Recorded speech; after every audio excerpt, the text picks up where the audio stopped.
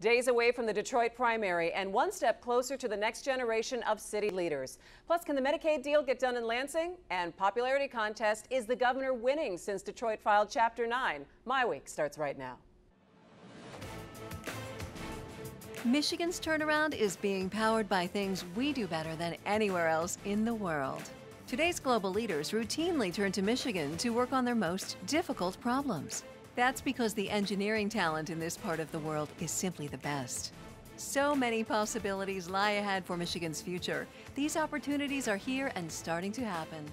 The vision for the new Michigan. Share it, talk it up, drive it home. Funding is also provided by Delta.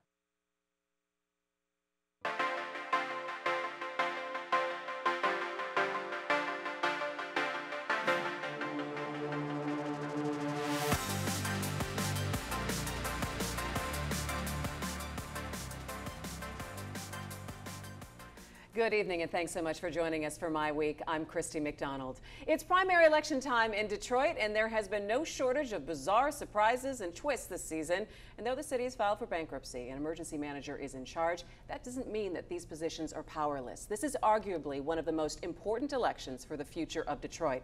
Let's get started tonight here in our Midtown studios with our MiWeek contributors and the editorial page editors of the Detroit News and Detroit Free Press, Nolan Finley and Stephen Henderson. Gentlemen, it's good to see you. Good to be here. All right, so we're a couple days before the primary. 5 days. Finally, 6 we have finally arrived at this point. So, where are we in the mayoral election? You guys both moderated a large candidate forum. We're trying to forget that, Christy. All 13 of them on the stage, which I think is very ambitious anyway, to have that many people to try to get, statements out of them that voters can really hang on to and use in their decision-making process.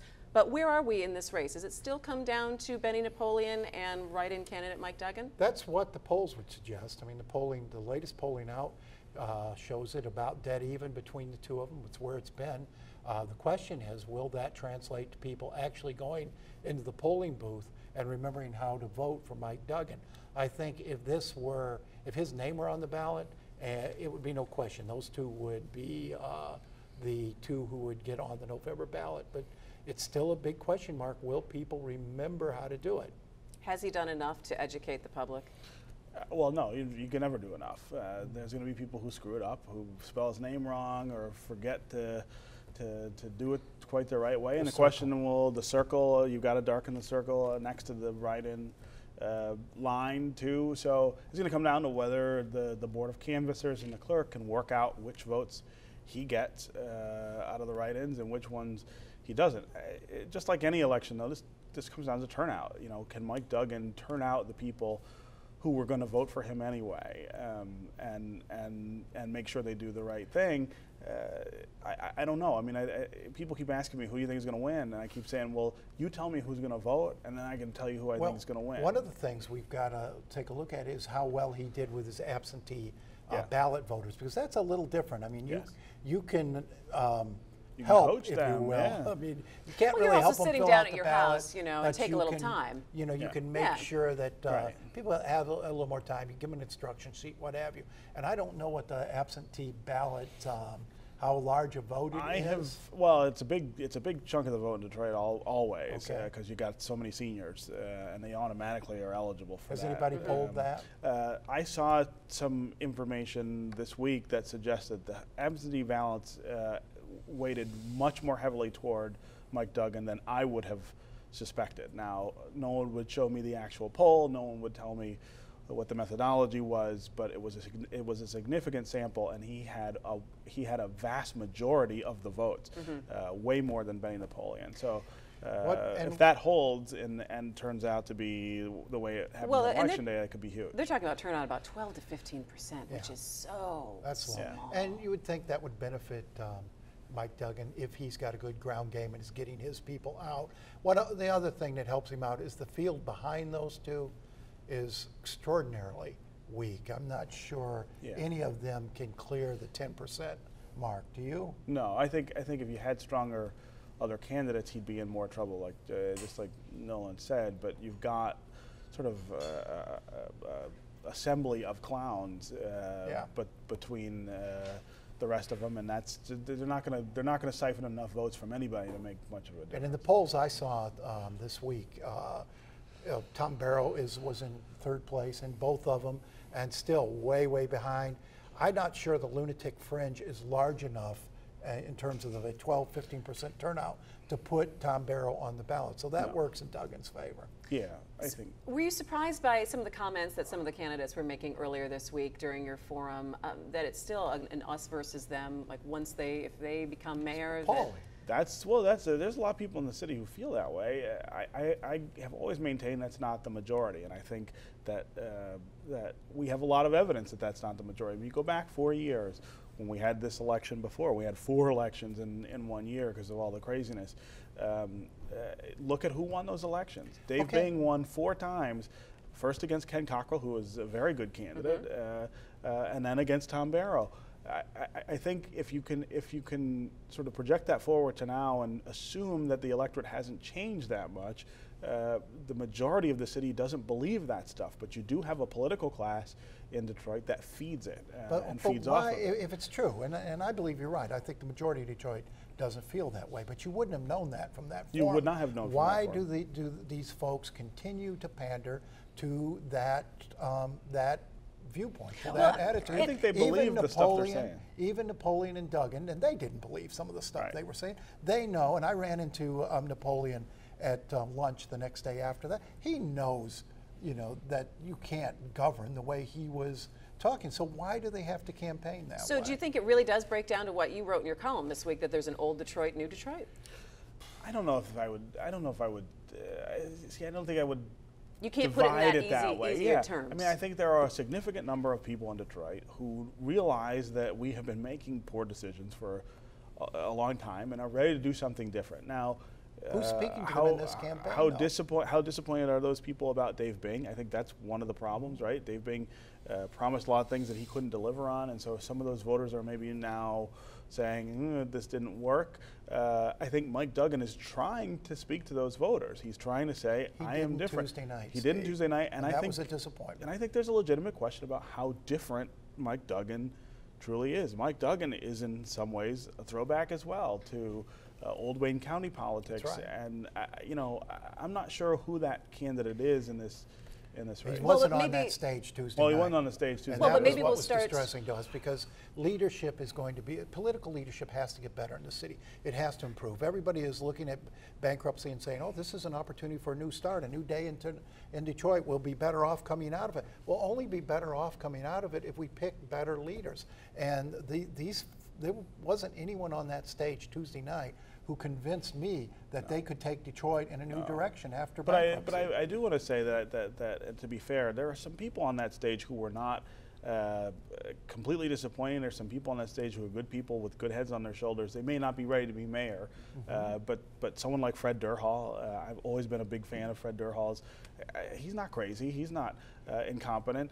No, Lisa Howes was a good state rep. She's been an agitator in this race. She's done badly in this race. And when she came before us on the editorial board, extraordinarily disappointing with her answers. Yes, and she's ours too. only not ready to be mayor. I'm not sure she's ready, to be anything. But I think but let's talk about this new generation, though. Yeah. Are some of those leaders, are we perhaps seeing them now in the city council race? Because that's what I want to shift to, and talking about, we finally have the districts and people are going to be voting at that for the first time. Are we starting to see some different leadership emerge there? And will you see that on city council then? If they get elected, I think there are some positive city council candidates out there. I mean, and the difference perhaps with some of them is they're not necessarily coming out of the union movement, and they're not sort of beholden to the preachers. And if they can get elected, they can do well. But let's see if they can get elected. Did you find it easier in your endorsement process to pick those people for city council? I did not have. I'll say this: there was no district where I didn't feel like there was a qualified candidate for us to back. And in most districts, we found several who we had to sort of choose among, which is a good thing. I think ultimately what we're wondering is whether this will be an election like 4 years ago, which was a change election in Detroit, no question. Mayor and council all going in a different direction, or whether it will be like last year in the state house races in Detroit, where we saw a real move backwards, a retrograde kind of delegation elected that is in conflict with that change movement. And I guess it's really going to depend on who turns out on Tuesday as to which direction we go. And it really is possible that we get a worse council than we had this time. And there's no guarantee we're going to improve ourselves. All right, what about the results on Tuesday night? How long are we going to have to wait for Don't stay that? up. Don't stay up? Is it one of those things that's like, well, give me a call tomorrow and find out? How tomorrow, long be is that lucky. process going to take It could take for a mayor? week. I mean, it could take a week. If there's a lot of absentee ballots, every single one of them has to be counted and looked at individually. They can't be, I mean, once they go through the scanner, the write-ins will be sorted out, and they've got to be one by one. Yeah, and Wayne don't, County Board of and Canvassers, and right? don't count out. No, Detroit Election Commission, right? It would be Wayne County Board of Canvassers who go through the. Go through the thing. Go through Okay. the I files think and who look go at the through signatures. the ballots and figure out who gets what votes, but But also they can be don't count out legal action. There will be challenges to this question of this Mike Duggan versus this Mike Dujan, or however you say his name. We didn't even get a chance to That's going to be discuss that. Do you think that's going to be a huge factor? I think if I'm that other candidate, I try to claim as many of the ballots that say Mike Duggan as possible, because how do you know that those people weren't trying to vote for me and misspelled the name? Well, he won't do it. Whoever put him up to this will do it. I think that's and it'll be interesting to see who mounts the challenges based on that. But this, I mean, they'll be lucky if we can get a ballot printed in time for November, because I don't think this is going to be settled anytime soon. Yeah, I think it's scary too. Also, that you've got people that have got to try to measure what people's intent were when they were writing down those names, hard. and that's going to be very, very difficult. All right, so. It won't be a late night on Tuesday. It might be a late couple of days, so we'll see. Go to bed. You know Wait what? to If see. you want more information on the candidates running in the primary, go to our website, MiWeek.org. We have information and interviews with all of the candidates through Detroit Public TV's My Vote initiative, so you can make an informed decision on Tuesday. All right, now to a quick check on Detroit's bankruptcy. It seems the judge wants things to move as quickly as EM Kevin Orr does, and an interesting battle shaping up as Attorney General Bill Schuette sides with retirees to protect their pensions under the state constitution. What are we looking at here? This is very interesting. On which one? On the Schuette thing? On Schuette. Well, I mean, he's taken a position. I think it's the right position that his job is to defend the Constitution. This is in the state Constitution. He can't go out there and say, well, I'm going to go to court and defend the Constitution on the gay marriage ban, the affirmative action ban, but not on this. I mean, he's got to be consistent.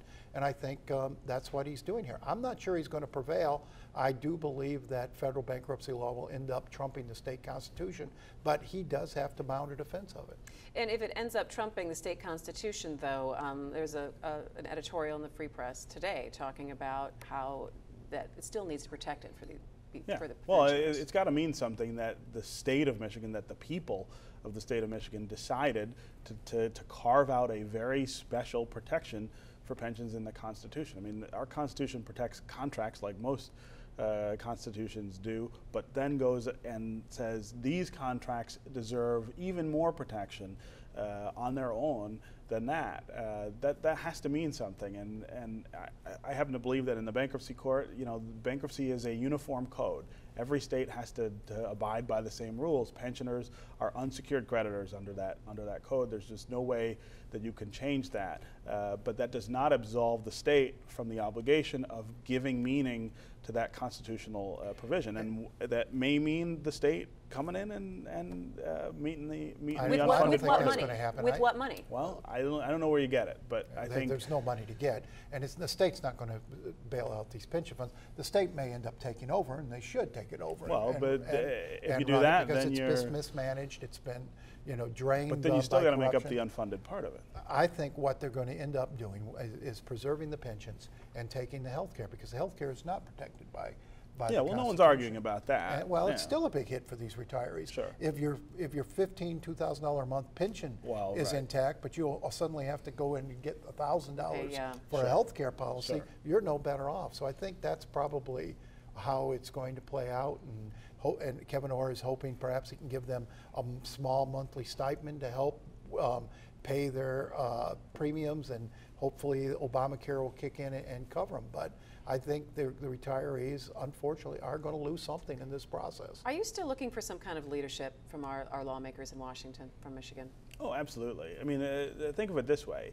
Because they're still talking about bailout for Detroit, and it's becoming a pretty big political hot potato, at least for Republicans in Washington who say, I don't want this to happen. Right, and where's our delegation? Think of it this way.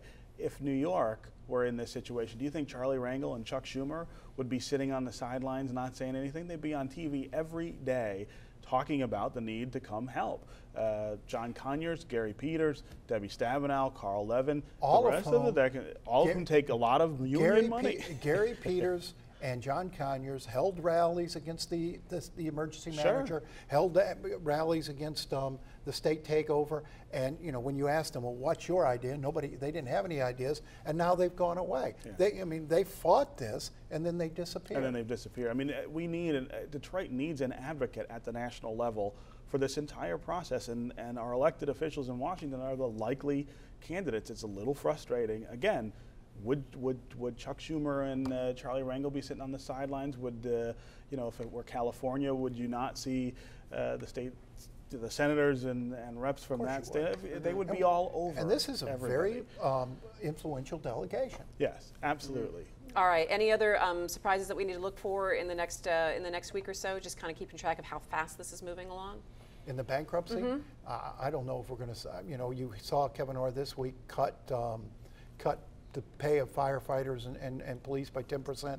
I think he's going to keep moving at a rapid pace, both with the reorganization of the city and with the bankruptcy. Yeah, I think what we saw from Judge Rhodes this week in the docketing for this case was the kind of judge he is. This is not somebody who's going to entertain endless efforts to sort of intervene in the case or take us off into side issues that are down a rat hole. He wants this adjudicated fairly, but fairly quickly too. So this is going to move much faster than some of the other municipal bankruptcies that we've seen around the country. All right, moving along here. A new poll out this week shows Governor Snyder is slowly regaining support after his approval plummeted to 38% after the right to work legislation. According to a Lambert Edwards and Associates poll this month, he's back up to 44% approval, that a lot of people are approving of the direction that Detroit is in. Well, I don't know if they're approving direction of what Detroit is in. I think people appreciate leadership. And this is a state that didn't see much in the way of dynamic leadership for a long time. You may not like what he does, but he is willing to make a decision. He is willing to put his capital behind getting things done. He's not going to sit still. And I think people appreciate decisive leadership. Leadership in the eye of the beholder? Yeah, I mean, I think I don't have any question with the governor's leadership. I think he has led. He's done what he said he wanted to do. He's also done some other things he said he wouldn't do, and that's the bone of contention that I have with him, and that a lot of the independents in the state who voted for him will have. I mean, that's really the key here, right?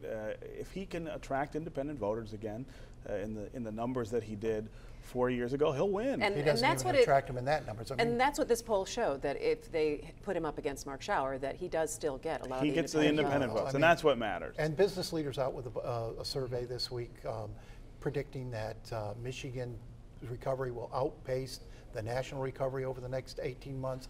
In a strongly recovering economy, even a recovering state economy, an incumbent governor is not going to lose. He probably won't lose, mostly because Mark Schauer is not going to be the candidate who could beat him. Look at what Mark He's Schauer vulnerable. was doing this week while the governor was in the national spotlight, you know, helping manage this process of saving Detroit. Mark Schauer's out there whining about Kevin Orr putting calamari on his expense account, which, by the way, he paid for himself. Turns out he's paying for it. He pays for himself. So he made it really look petty. Well, the governor doesn't have a lot of Republican support when it comes to Medicaid expansion, and that debate has been raging again in Lansing this week. And so now we have some different bills coming out of the Senate committee. How have they differed from what the House passed? And is there going to be some kind of decision here? I think they're going to start talking about it at the end of August, but can we see something in early fall when it comes to Medicaid expansion? I predict you will. I mean, you've got 3 bills now. It's highly unusual to move 3 bills out of committee that are competing. but I think the strategy there is they'll be able to pick and choose from each bill, put it together, and come up with a compromise. If it's still relevant. The way Obamacare is falling apart, I'm not sure it's possible for the state to put together a relevant bill. Whoa, okay, you just said Obamacare is falling apart. All right, so you're just totally change the topic of conversation. You already got 14 it's million new relevant people with insurance. It's relevant in the legislature because they're looking for some guidance on what this thing's going to look like, and they keep postponing the implementation, the rulemaking. It's tough for the states to put together a plan that they are sure will comply. It's tough for the states, but other states have done this. Yes. States with actual leadership on this issue have figured it out. Well, you can't blame the governor on this. The governor is the one that's saying, absolutely. we want to vote on this. The governor is in the right place. place. It's the legislature that's been the stumbling block here. And all of these imagined issues, some of which deserve an answer, and I think maybe the governor could have been more forthright about giving those answers, giving them publicly to put pressure on the legislature. But this is all about the people who just don't support the law. This is the same thing we saw with implementation of Social Security 60 years ago. It's absolutely the same thing. You have now the curious situation of both business and labor standing up and saying, this thing is going to kill jobs, this thing's not going to work. With that kind of united voices rising against this, and remember, you will have the overwhelming majority of the population doesn't support it either. You're going to see real changes to this. Social Security was changed. Social Security was changed more than a half dozen times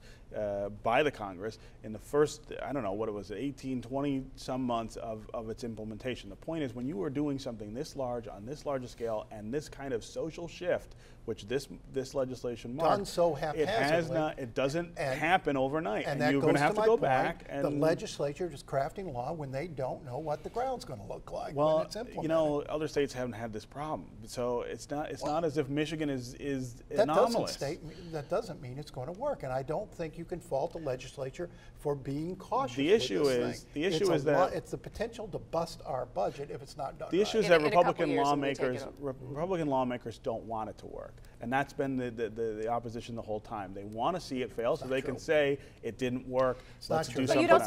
And they have no other alternative. You'd have 400,000 extra people who are covered under insurance, and they would be mostly in the Southeast Michigan area. 400,000 people. 400,000 people. I mean, this is the thing that gets lost. These guys are up there with their insurance that we pay for, talking about why we shouldn't insure other people who don't have insurance. I mean, the gall of this is one of the things that is really, really testing. But your problem is the structure, correct? My problem is the uncertainty. Are we going to get stuck with this bill? And in 5 years, are we going to have to make choices? Do we fund our schools? Do we fund our universities? Or do we raise taxes to pay for all of it? There's no room in Michigan to raise taxes. Why not? And not stay competitive. We've been down that road, and we saw what happened to our economy. When did we raise taxes?